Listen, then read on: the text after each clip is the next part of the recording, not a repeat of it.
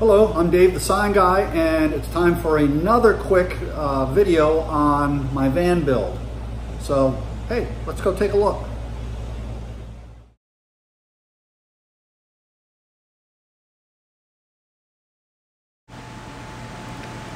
So we're walking up to the van here, and you can see the gray cabinets and some of the flooring.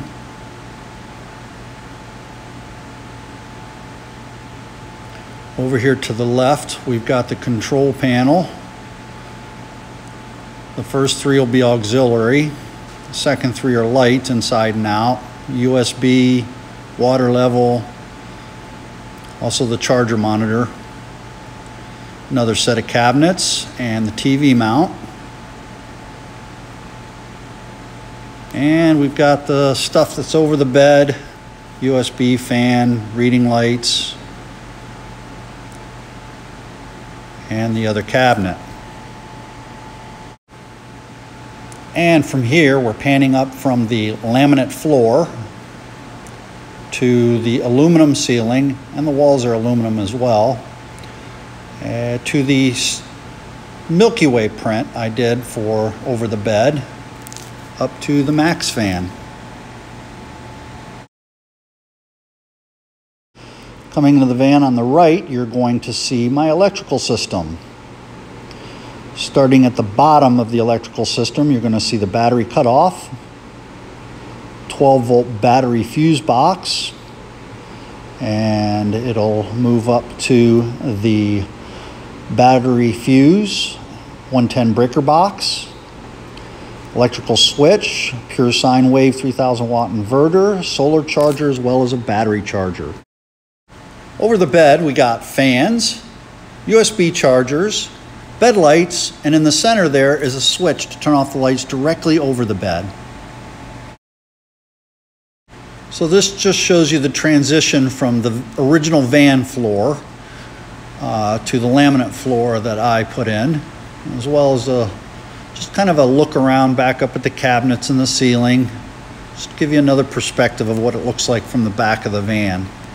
But I really like this laminate flooring from Home Depot. This gives you a look at the cup holders over the bed, to the left and to the right. And just another glance at the fans and the lights and the switch for the upper lights. And the USB, it is a double USB, so that way you can have a phone charging as well. And again, a cup holder, a his and hers.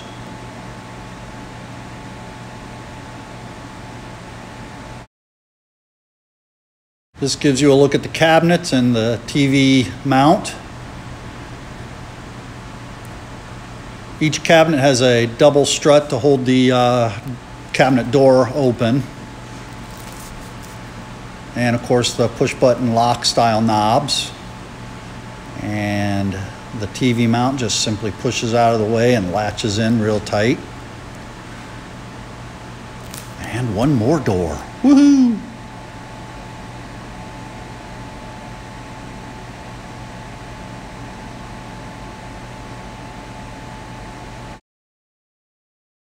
And lastly, I thought I would show you this suction cup mounted phone and tablet holder. Awesome. Gonna make reading and watching videos at night great. I ended up liking that mount that suction cups to the ceiling so much that I ended up buying two more. What's great about them is they're actually made of aluminum, so they're strong. And this one's a little bigger. This will hold the iPad Pro, which is what I have, along with a bigger phone. But this will clamp on the lip edges of the bed, and it's a little bit longer. Because what I intend to do is I'll have rails that come up about 3 inches on each side of the bed.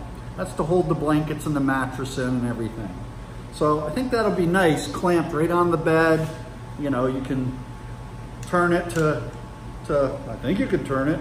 Yeah, you can turn it and spin it however you like to give you the right angle to be able to face it towards you while you're in bed, which will put it, you know, on each side of you down lower, which I think is a little bit nicer than maybe looking up at the ceiling and trying to reach up. I don't know.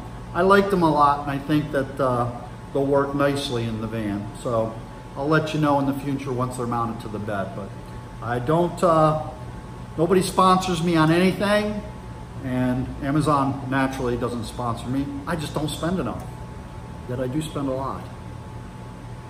So yeah, great mount. Oh, what's it called? Oh, Everywhere Focus. Keep that in mind if you're looking for one. Everywhere Focus. Great mount. I mean, hell, it'd be a great mount even on your desk. You know, can't beat it, because it can spin around in all kinds of fun directions. Yeah, an awesome mount. An awesome mount for a desk or whatever. Yeah. All right, that's the end of this video. I think I've talked enough.